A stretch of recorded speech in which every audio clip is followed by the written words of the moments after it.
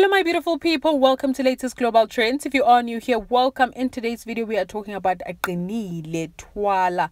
Now before we get into it, kindly subscribe to our channel, please click on the notification bell and also give this video a like. Now it looks like she's really doing well after the breakup.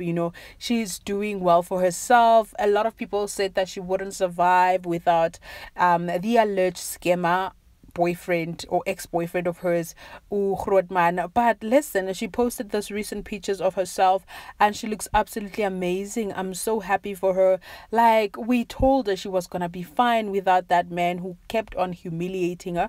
But anyways, in this video we are talking about her doing well, and this is what we love to see. We must always go back and report on the good things that people are doing. Okay, so she posted these pictures on her social media and she said, be sure you put your feet in the right place, then stand firm.